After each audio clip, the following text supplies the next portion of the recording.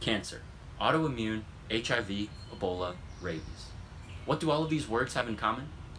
Well, they're some of the many diseases that can be treated with the power of the monoclonal antibody. Picture this.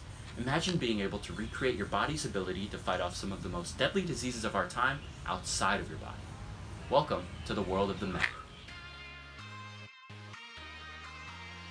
But to begin with, let's talk a little bit about what antibodies actually are. Antibodies, or ABs, are immune system proteins that can be used to help clear or prevent infection. More specifically, they're blood glycoproteins belonging to the immunoglobulin superfamily, shortened as Ig.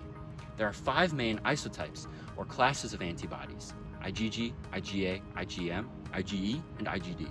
You can remember them with the acronym GAMP. Another approach to preventing infections is to deliver monoclonal antibodies, or preparations of a specific antibody designed to bind to a single target, directly into people. Whereas polyclonal antibodies come from many B-cell lines, monoclonal antibodies only come from one. The hybridoma technique, for which Georges Kohler and Cesar Milstein won a Nobel Prize in 1984, involves inoculating mice with antigens, extracting spleen cells, fusing these with cancer cells, and then growing up the immortalized antibody-secreting B cells.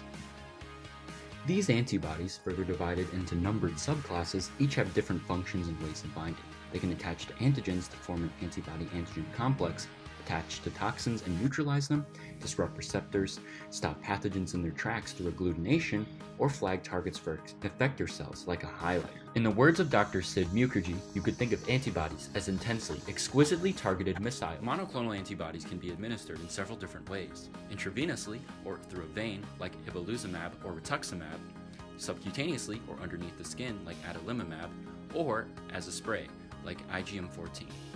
Immunomodulators govern the activity of other elements of the immune system, either by enhancing existing responses or working to unleash new ones. Some, such as antagonists, work by blocking pathways and suppressing immune cells, while others, such as agonists, work by stimulating. Monoclonal antibodies come in many different flavors: unconjugated, conjugated with chemotoxins, conjugated with immunotoxins, bispecific T-cell engagers, or BiTEs, and even more. Antibodies aren't perfect, however.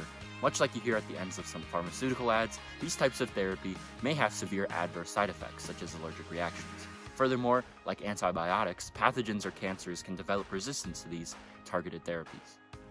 Their complexity in manufacturing may result in financial toxicity, which can be just as devastating to patients as the drug's toxicity. Moreover, their complexity makes them difficult to distribute.